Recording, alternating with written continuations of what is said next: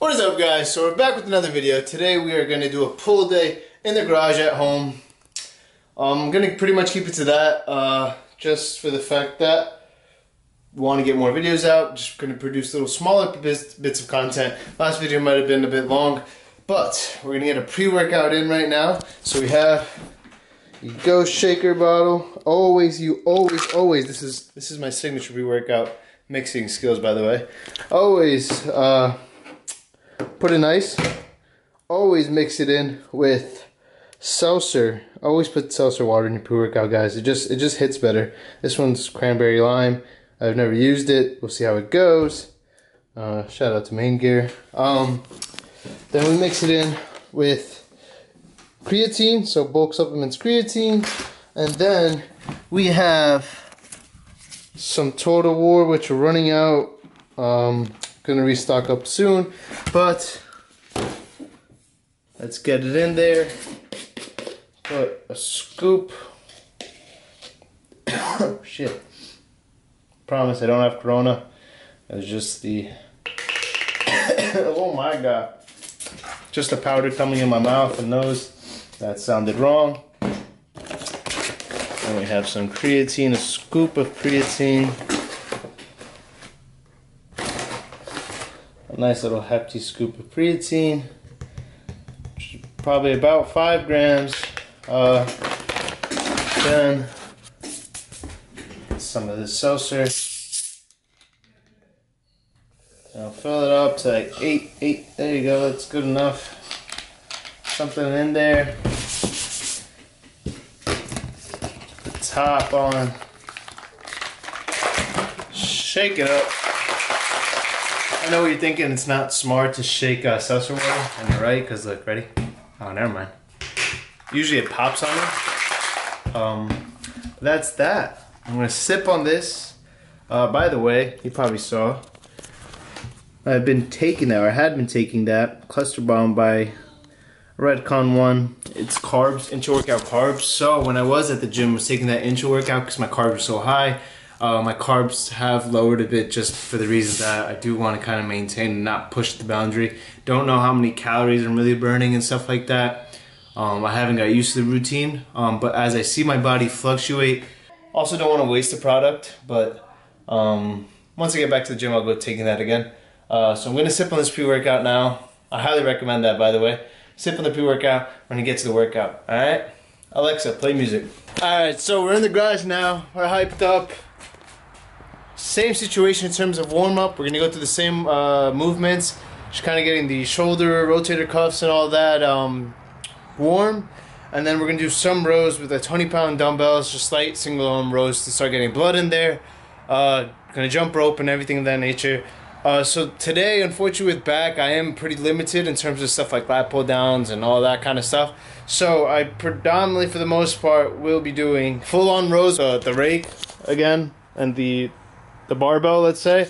And then I'll do single arm rows with the buckets themselves. So I'll just do like shit ton of sets, probably like 10 to 12 sets within those 2 workouts, just to make sure I get my money's worth, let's say. And then I'll do rear delt flies with the dumbbells, and then some bicep work with the dumbbells as well. And then I'll finish up with some pull-ups, but that I usually do in my room because I have like this bar that I usually hang my clothing on. I might show you guys because it's going to probably look a little bit funny, but maybe I won't. But then I'll finish up with some pull-ups because I don't have a pull-up bar in here, unfortunately, which maybe I'll soon enough get one, or get one for my door. I'm kind of afraid because I have a tendency of breaking a lot of shit all the time. So I'm probably keep this as a raw edit, speak to you guys through the workout. So yeah, got my Converses on for flat bottom for rows, and don't mind the long socks. I double socked them trying to stay warm, so my outfit might look a bit goofy, but hey, nobody's here, don't really care. You know, I really do miss wearing my gym clothes, going to the gym, you know, because obviously dressing up, kind of feel nice about it. But let's get this started.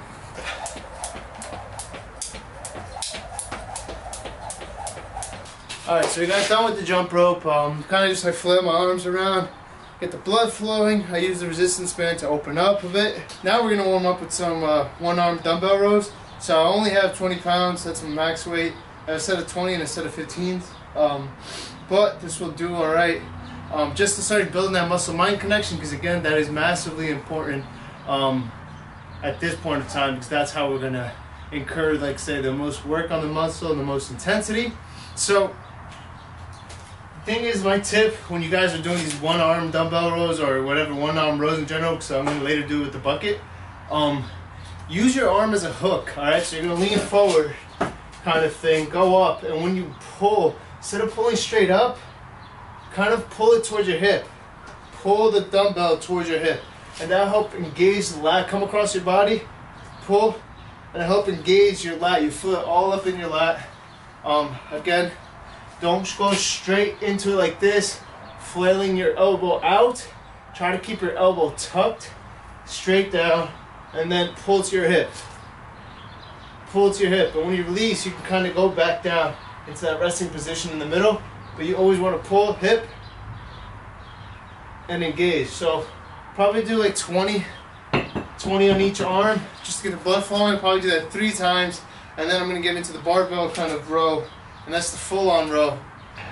Sometimes, I don't know if you can see, I even put my thumb over here. Rather than wrapping around, I put my thumb over here just to act like a hook, and I can make sure I'm using it properly as a hook. I just want to clarify something real quick as well.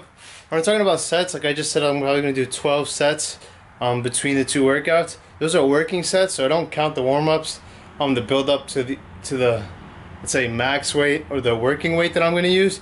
So it could be even like 15 to 16 sets depending on how long it takes me to get warm and feel comfortable to lift at the proper, let's say, working weight.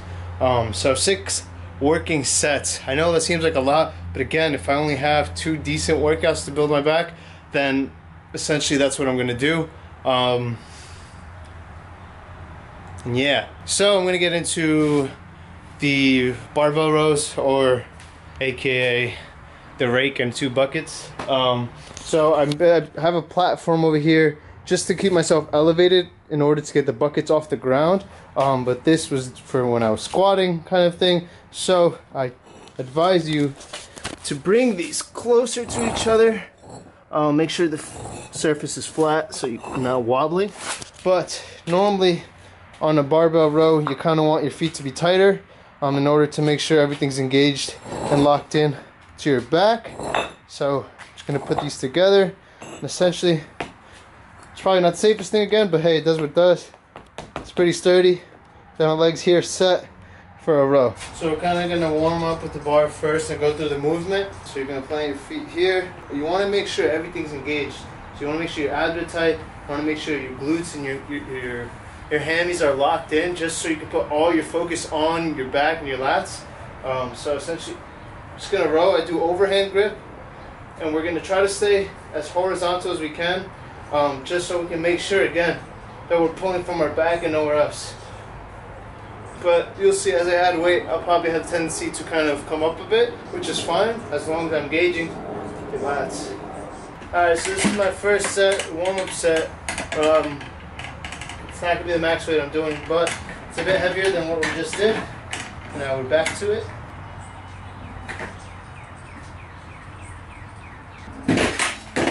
Alright, so that was a bit easier than I thought. I only did 9. I thought max would be 10, but being that I did 9 relatively easy, I'm just going to skip it, not waste my energy, put in more weight, and go after that, see how it feels. So I'm going to put in the 15s first, then after, if it's still light, I'll put the 20s, but for now, let's put the 15s. That's not sturdy at all, but whatever. We gotta do what we gotta do. So what I just said right there is actually massively important, and I think that is actually why, well, there's 2 reasons why I feel like, really quick, there's 2 reasons why I feel like I made so much gains in the last couple of months. One is that I've definitely doubled down in terms of working out in general. I'm really pushing myself, paying attention to the smallest little things, my rest, my recovery, how I work out and stuff like that, progressive overloading, tracking, all that kind of stuff. In that sense, doubling down. And then 2, in the sense I'm not going through the motions. Like working sets are working sets for a reason. So I'm not wasting my energy, I'm not wasting my time on those sets. Oh, time, yes, to build up in some ways. However, if I can easily get those 10 reps, or I'm saying I'm going to get those 10 reps and I get to 8 relatively easy, then I'm just going to drop the weight, fill it up, put some more weight on there, and make sure that I'm struggling to get those 8 to 10 reps and really pushing myself and really grind out those last couple reps, because you want to get to those 8 reps at like a work rate of like 9 out of 10, let's say, kind of thing, difficulty wise. So I think that have massively improved my physique in general, made me a lot stronger, and again, those working sets, so I do about 3 to 4 working sets for all my big lifts when I'm at the gym, and then making sure that I'm actually pushing within those working sets and reaching the, let's say, max weight capacity that I can do for those rep ranges. So I think those are the 2 tips that are massively important if you're looking to make some like super gains. I know it sounds annoying and it's a lot, and it is a lot, I won't lie, but again, if you want something, you gotta make those sacrifices. I personally love it, and it is what it is. I definitely come out of training like exhausted. Half the time I need a nap, like my mind's just in bits, my body's in bits, and I'm just exhausted, but it's well worth it, and I think it's made a tremendous difference in me at least. And then 2, just knowing that you put everything on the table, it's a lot more satisfying. 3, 4, 5.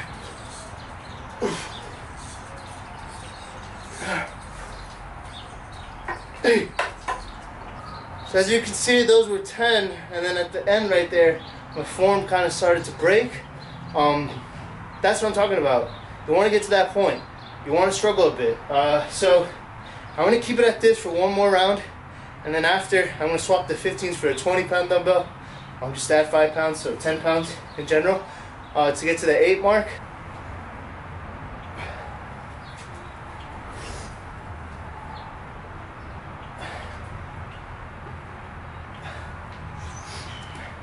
I know you probably look or think I look like a tool flexing in the garage. I do it at the gym too, and I know I probably get some looks about it. I do want to bodybuild in terms of like I do want to compete one day, kind of thing. I don't know if I want to make it a career, but in general, I know this is probably like the most douchebag tip, but flexing and engaging that muscle after you're set and the blood's in there will help with your muscle-mind connection so much. Again, these are the little things, little tweaks you can make that'll help with your gains, because too, the more you learn how to control that muscle, to flex that muscle, the more you're able to tense it and activate it while you're working out. Therefore, again, in turn, leading to more gains, because you can do more work and you're not really activating other muscle groups that shouldn't be in the equation. So it's putting more emphasis on that muscle. So again, there's another little tip that you can do while you're farting around. So I added the 20 pounds, so we're gonna do the first working set, or this is the second one already actually. I did it, the other one off camera. 8 reps, working set. We're gonna do 3 of these.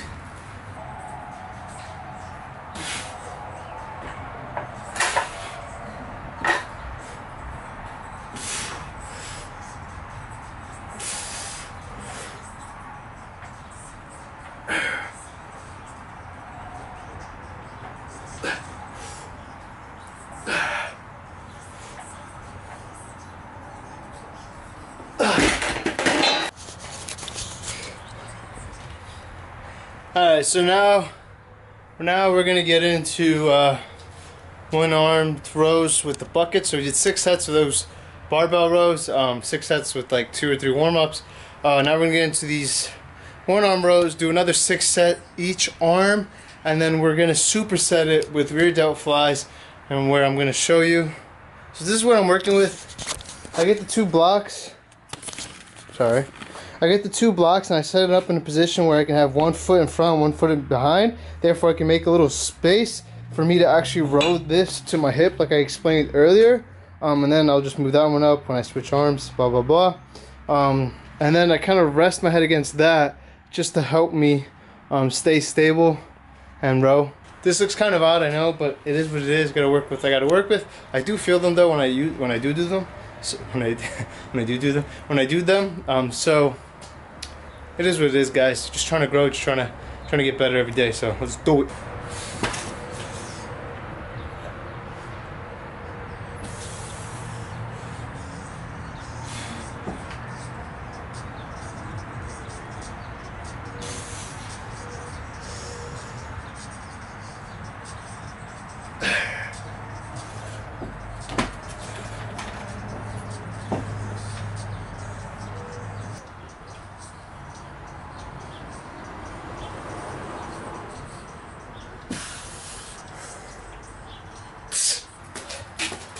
So those are the dumbbell rows, let's say. Those are the dumbbell rows, or bucket single armed rows. Again, contract as quick as you can, squeeze, and then gradually let it go down slowly. On the negative, make sure you actually work the muscle. Now these, I'm starting with 15s, but I'll probably go up to the 20s. And essentially these are the rear delt flies. So I get dumbbells, you get weighted plates, you get oil fluid. That's what I used before I used the dumbbells. And just ready. I just kind of use this wall or garage door to plant myself, just to make sure I'm not swinging too much. I lean against it, and you're basically just gonna do flies. And here, you kind of want to get that, keep the shape that you see how my elbows are kind of like a little bit angled, retracted, and I'm kind of flying like this, hugging in a way. That'll help you activate your rear delts a lot more. And yeah.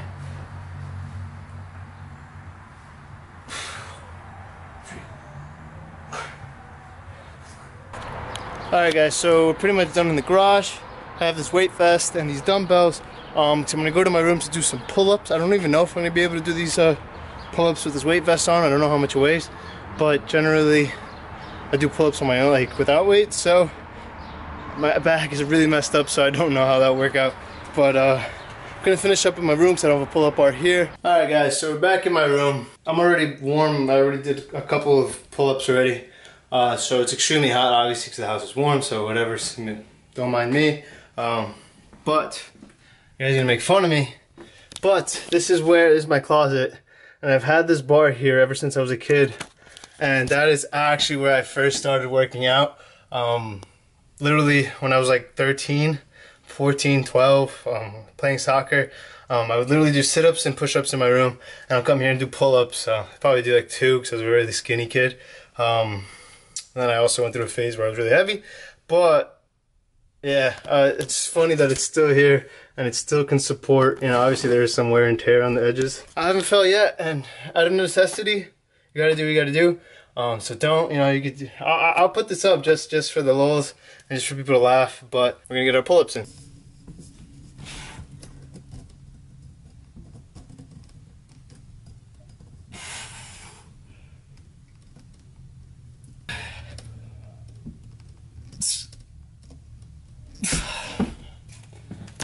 So we got a solid set of 8 in. Probably gonna do 5 sets of those. 8 reps, sorry. 5 sets of those. And then I'm supersetting with bicep curls with the 20 pounds dumbbells, which you want to take very slowly and controlled. I'll show you guys that. And then if you really want the extra, let's say, work, do some abs in between, you know, which I am, just because today was an extremely lazy day. I could use the work, you know, why not? I know I look like an extreme tool in my room, my shirt off, doing bicep curls, but it's for the sake of working out. Alright guys, don't judge me. But again, I'll make this quick. We're gonna go there, get up. Make sure you're squeezing at the top. Make sure you squeeze at the top, squeeze all the way through, and come down slowly while engaging, and up. Squeeze, squeeze, squeeze, squeeze, squeeze, squeeze. Up.